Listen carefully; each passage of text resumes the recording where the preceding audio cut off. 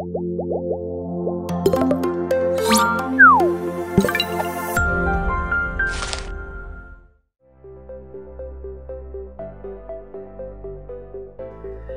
every version of Wi-Fi, the IEEE has improved the protocol's performance, and Wi-Fi 7 is no exception. Of course, in regions where unlicensed use of the 6 GHz spectrum is permitted, access to the new frequency band will be a huge benefit to enterprises upgrading from Wi-Fi 5 or 6 to Wi-Fi 7. In addition, the data rates that Wi-Fi 7 supports are much higher than any of the previous versions of Wi-Fi. Here it's important to note that Wi-Fi 6E has the same capabilities as Wi-Fi 6, except for the fact that Wi-Fi 6E uses the new 6 GHz band.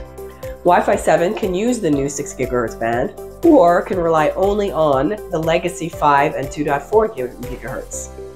And Wi-Fi 7 also has the theoretical data rates that are over 3 times higher than Wi-Fi 6 or 6E. If you're an enterprise looking to upgrade your Wi-Fi network, the 3 features to watch for in Wi-Fi 7 are multi-link operation, multi-resource units, and puncturing. Multi-link operation, or MLO, allows devices to communicate on 2 different bands, which helps reduce latency and increase reliability. Multi-RU and puncturing allows a more efficient use of partially used channels. The result is that Wi-Fi 7 will be faster, more reliable, and it will allow for lower latency communications. In terms of the Wi-Fi 7 forecast, we're going to see some pretty high growth rates over the next few years.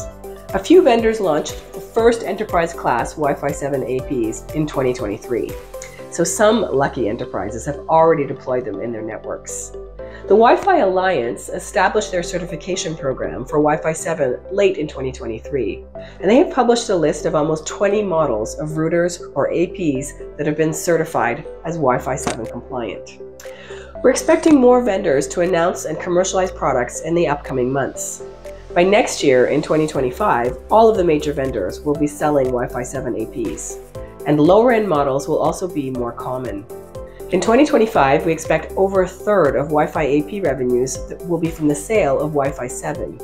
By 2027, sales of Wi-Fi 7 APs will be almost 60% of total AP revenues. The earliest adopters of Wi-Fi 7 will be enterprises with Wi-Fi 4, 5, or 6 in their networks.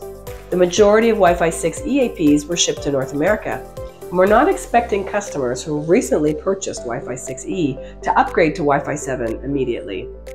There will be a high demand for Wi-Fi 7 in regions that have not had access to Wi-Fi 6E, such as China and countries in Central and Southeast Asia, or regions that were slower to adopt Wi-Fi 6E, such as Europe. There are also opportunities for Wi-Fi 7 in regions of the world that are expanding their IT spending, such as the Middle East. The education vertical is the largest segment of the wireless LAN market, and that includes both primary schools for children under 18, as well as institutions for university-age students. Educational institutions have a high performance requirements, so I expect this vertical to be a leader in adopting Wi-Fi 7. The manufacturing vertical is also a large purchaser of wireless LAN equipment. The increased performance and reliability of Wi-Fi 7 will be very attractive to that sector, especially the lower latency. In 2023, the 3 fastest growing vertical sectors in terms of wireless LAN purchases were logistics, hospitality, and healthcare. Logistics companies are using wireless LAN to enable many new use cases. For instance, to lower the costs and increase the safety of inventory management. Since the pandemic, many healthcare institutions have undertaken large digital transformation projects. We expect that most hospitals and logistics operations that are renewing their networks will choose the latest available technology with the best performance, which is Wi-Fi 7.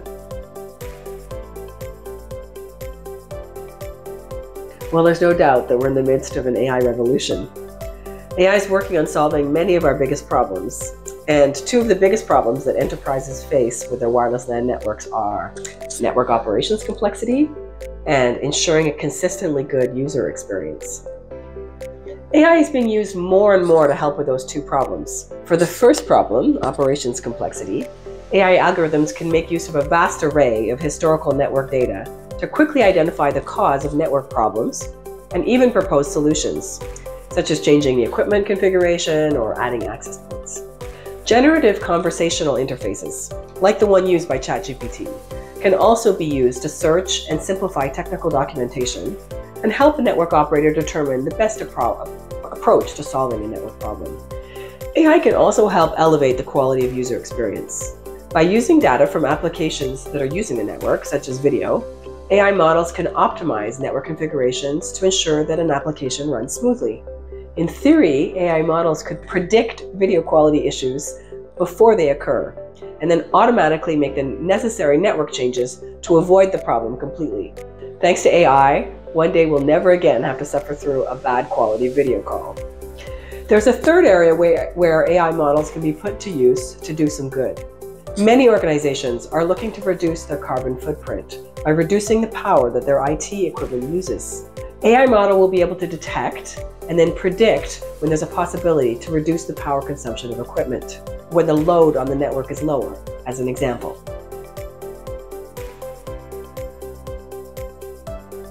Well, security is definitely top of mind for all IT leaders. First, leaders can be reassured that Wi-Fi 7 uses the security standard WPA3, or Wi-Fi Protected Access 3, which was first introduced with Wi-Fi 6. If an enterprise is upgrading from Wi-Fi 5 that's using WPA2, they'll get a big security gain just from moving to WPA3. But over and above wireless LAN, enterprises are taking a broader view of security and moving to a zero trust framework.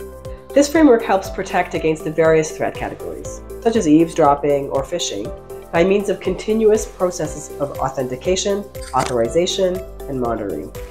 Having a strong security strategy is critical when we consider the proliferation of IoT devices in the network and the fact that most employees are no longer working exclusively from their office locations.